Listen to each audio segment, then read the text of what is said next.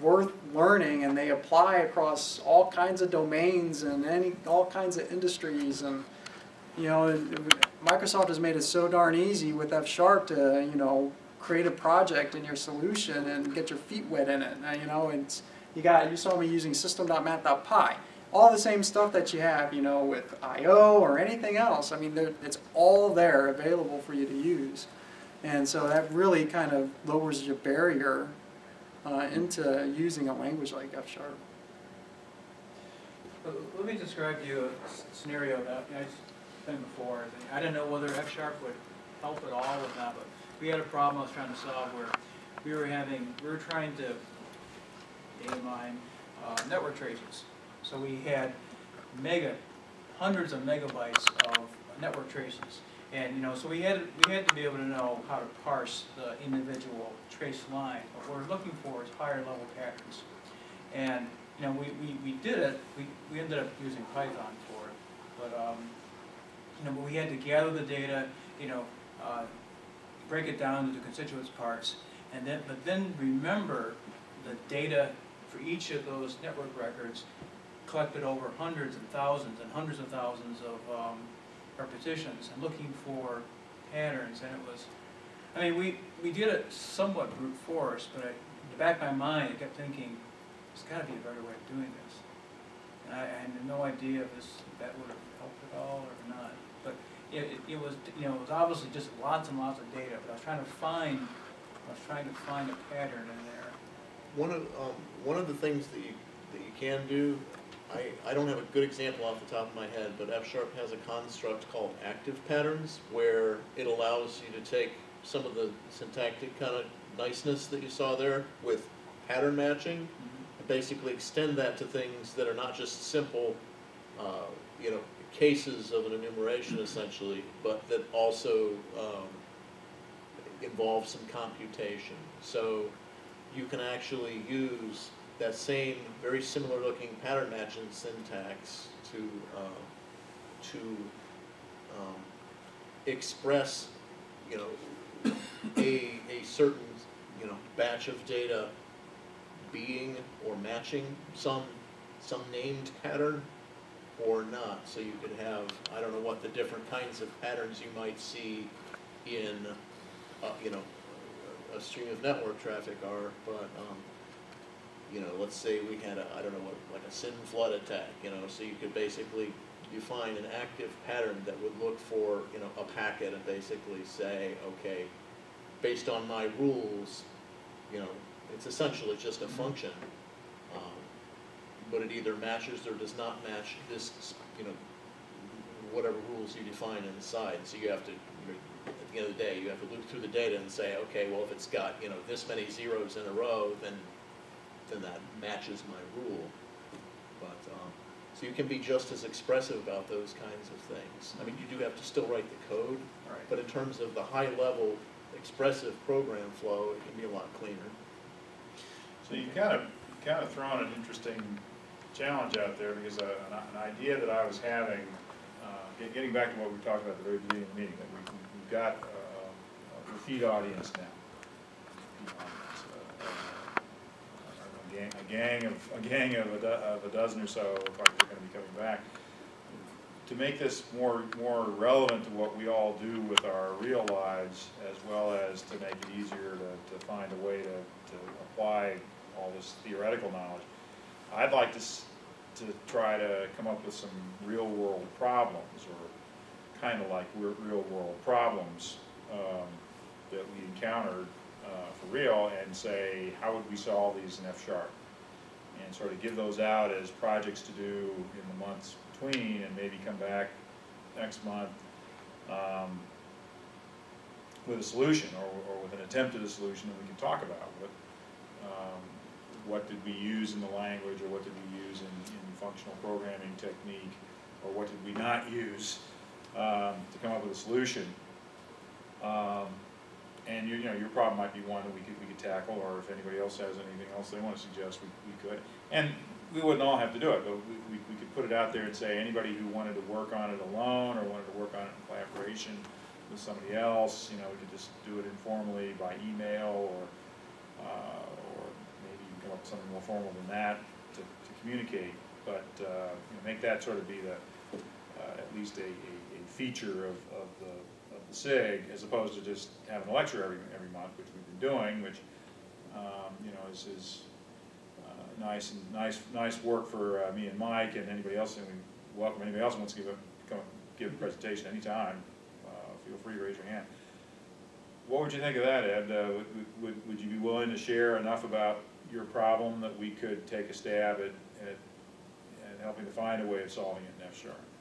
I could, but the only problem is starting next month, I can't make it again on Thursday nights.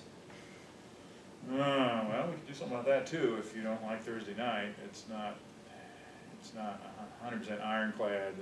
Does anybody have any issue with? Anybody besides Ed have an issue with Thursday night? Okay. Anybody have any other night besides Thursday that they could come on a? Is it every Thursday night or just the fourth one? All Thursday nights are bad for you. Yeah. Are any other nights bad for you? Nope. No other nights bad for you. But I mean, like, you know, the same for everybody else. You know, I don't necessarily want to switch up just for my. Most nights for me are okay. Most of the time, I don't have a bowling club or anything that I do on a regular basis every week. I don't know about anyone else. Does anybody else have any other nights in the week that are bad? You don't want to ever have a scheduled meeting on? Tuesday's bad. Tuesday's bad? Tuesday's kind of bad for us because we have that SIG on the second Tuesday. So strike Tuesday. Wednesday? Every other Wednesday at the Akron Hackerspace, we invite speakers, so I usually, you know, video those as well. Okay, so that's no good. Yeah. That leaves, what does that leave? Monday and Friday. Yeah. Friday, we don't want Friday. Monday, first night of the week. Monday, aren't you?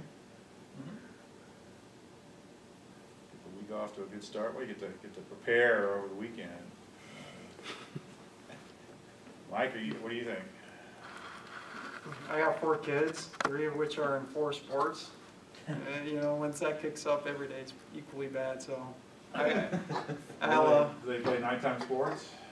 I coach in that, but whatever the group decides, Are I'll they in figure baseball? out arrangements. Are they playing baseball? One's playing baseball and soccer. So that could be any night. But yeah, don't try to work it around me. Do it for the greater group. I can do my best to make arrangements for one night a month. I'd say the same thing too. I don't want you to work it around me either. Well, if anyone deserves to have it worked around, Ed, because you send us so many illuminating Yeah, right. emails and extracurricular things, I think you've gone a little step beyond the Call of Duty, so I don't mind picking a better night for you. So why don't we say next month it'll be the fourth Monday, more or less. What is that? Next month is April, and it would be, Monday's April the 1st, so it would be the 22nd. April 22nd. Sound good? Yeah. Cool. All right, it's on camera. On camera. We recorded it. The whole world's gonna know. Using It'll be on YouTube. All right. So, getting that out of the way, would you be willing to share your, I mean, you don't have to give us your actual data. You don't have to see your network traces themselves if that's, you know, We could use private Wireshark. stuff, but if you could give us something that something like that data, or or instructions for how to generate equivalent data, and be open to helping us understand what the problem is that you were solving, and maybe give us some idea about how you solved it.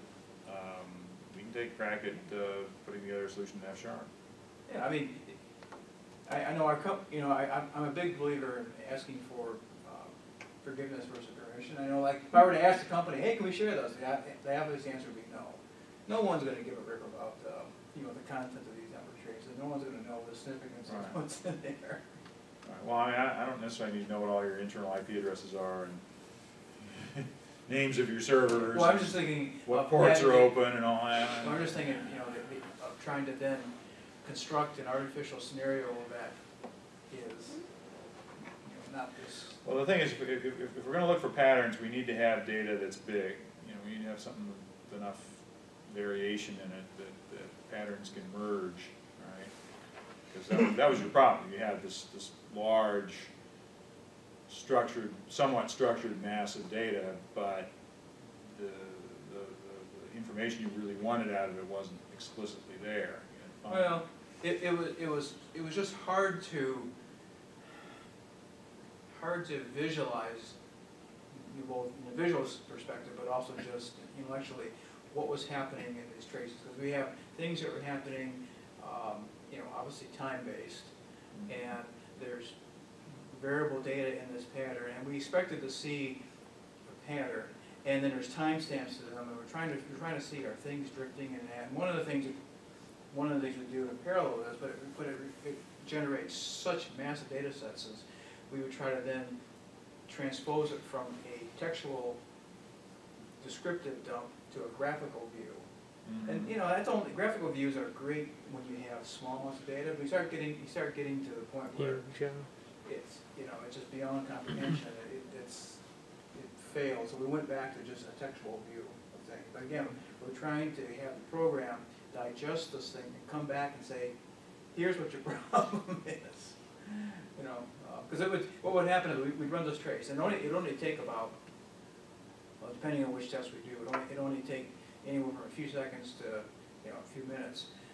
But it would take the domain experts 4 or 5 hours to digest this stuff and then walk through it, looking in our minds, looking for what I call a pattern. Maybe that's not quite the right word, but we're looking for something, and you know, we just didn't have the time to codify it.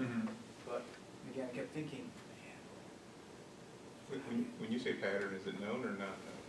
Because when you originally said it earlier, I kind of felt like you were doing like exploratory, looking at the data. But if you're saying domain experts, they're looking for something kind of specific in this data, so you know what the pattern looks like. You're just trying to find it in all this data? yeah, well, Is that? trying to make sense out of it. And we had cases for this particular thing where we're sending, this is all, you know, Ethernet-based frames, and it contains a variable list of unions of data and stuff. And sometimes there'd be missing elements, and other times there'd be repetitive duplicate elements. And we're trying to find out, and of course these things could be separated by a few traces, they could be separated, you know, quite a long distance from another. We're trying to understand what is the relationship and timing between these. You know, is it something that is, you know, is a beat frequency type of thing? And you know, it's not obvious. It's never obvious. So it takes us a while to sit back and look at this and look at this. Sometimes draw timing diagrams and kind of go, oh, I think I see what happened here. I don't know. It's just, I'm just saying, throwing it out is just something that was very data centric. There's no classes, no algorithms. It was just like, here's 100 megabytes of data, you know, and then, you know, raw data. Then you got parts, then you transpose it to something readable. In an Excel spreadsheet, it's about 500 columns wide. So I was going to ask you, how wide is it? Really, like 500 columns, or I mean, how big is a record? How many fields? Okay. How many significant? And how many that matter? Yeah.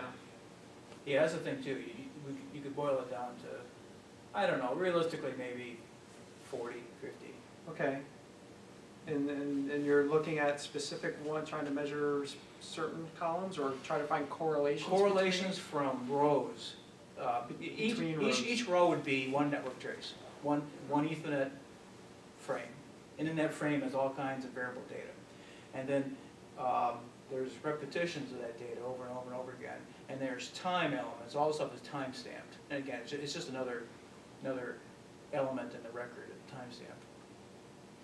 So are you trying to measure something between, like a delta between the different frames? Deltas, variations in the delta, the presence, absence, or duplication of data elements, and then, you know, so I mean that by itself wasn't, I mean that was hard enough as it is, but But then once we detected the pattern, then it got back into the real domain, the issue of, okay, why is our hardware doing this? You know, what could cause this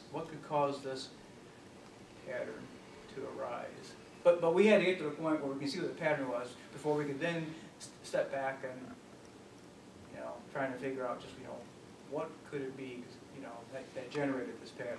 It sounds like fun. It does. The whole time I was like, okay, this is meaty. Yeah, At least there's a lot to do there. But you solved it though, right? I mean, and you actually ultimately found the information you needed, so we actually have quote unquote a test, you know, we can judge whether what we've done is accurate. By a test. Not really. Not something that's repeatable in a regression manner. But I mean, you we could found take the it, Python program and the F# program, run them, and see if you get similar results or whatever, right? If we did this. Well, I mean, currently what we wrote some Python code that would transpose the record from its raw format into a breakdown of the significant elements. You know, the elements that we're concerned about, and we discarded the ones we weren't. And then it started to try to look for repetitions in the pattern and would display it to us. Then the real domain expert, myself and another guy, would sit and look at that and try to take it to the next level of analysis. Yeah. How's the data formatted? Is it like delimited in some fashion, or is it like a fixed Was thing? it- Or is it completely unstructured? Yeah. Oh, no, it's definitely not unstructured. Okay. It's, So your Python program took the raw data, which is the trace that came out of your network hardware, and which I assume you took in as a text file. actually no raw Wireshark traces. Oh, okay, so actual data is coming in as a stream over Wireshark into the program. And that pattern is well known. It's easy to parse it. We know what the 2.3 frames are. We know what the subsequent layers are. Okay. You know, that part of it is straightforward as well. Okay, but we could simulate that by using a text file, just. Of course. Well, in fact, the guy who wrote the Python code preferred to have it in text, so he just did a. If you ever use Wireshark at all, it's a really cool program. You ever use Wireshark at all? I was going to say. You'd be amazed. In your office environment, if you ever turned it on and look, you couldn't believe the amount of traffic from all these different things. You probably found Apple Talk printers talking to them. A lot of stuff. Anyway. Well, let's stop right there. What if we just said let's go home and let's all get Wireshark. And Wireshark is open source. Yes. So let's all get ourselves a copy of Wireshark. Start running it on our computer on whatever network we have to be on at home or at work or wherever, and just collect these traces. And Well, it's really an eye opener to see. and then start playing with them. Start writing some code and just say, do something creative with these traces. And use. So what I was going to say is so it sounded like the first step was just take the format that you're getting from your tracer and do some initial mapping into a data structure that eliminates all the non-relevant parts of it and maybe changes how it's encoded some